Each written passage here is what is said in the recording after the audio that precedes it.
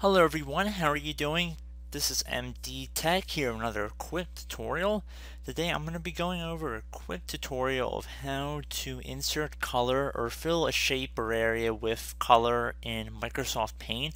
And this is going to be a more fun tutorial, pretty straightforward, and it's something that I think a lot of people would be interested in knowing about, especially if you don't have Photoshop or another fancy tool like that.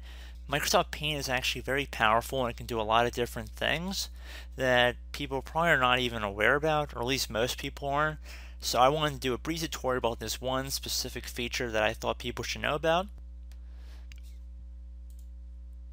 So I'm going to open up Paint here.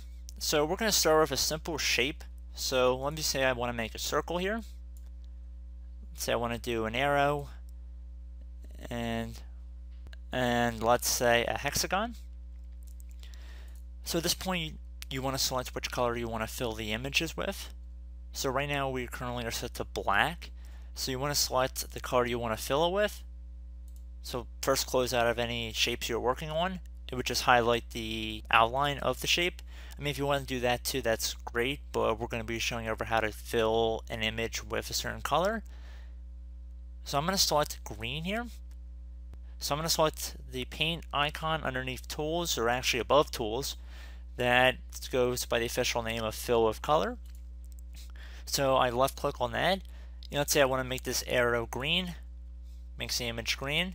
Let's say I want to change it to red for the next one. I just made it red, so let's make the circle red. And let's make the hexagon orange. So we can see we just did that. So pretty straightforward example there.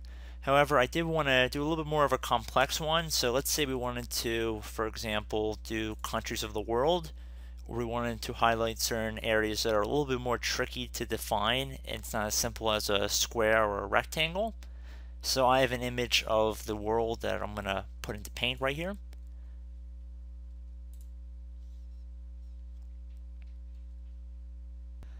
Okay, so let's say we wanted to color certain countries of the world here. So let's say we're going to make Russia. We'll do this light blue.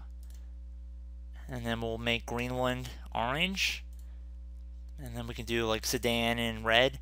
So while it's not necessarily perfect with how it renders certain colors with these kind of images, it does give you a good idea of some of the capabilities and functionality that you can do within Microsoft Paint. I know some colors it's less noticeable than others with these little dots. However, the better the image quality is, the less likely you're going to have problems with that. But this just gives you guys a rough idea of some of the capabilities of Microsoft Paint.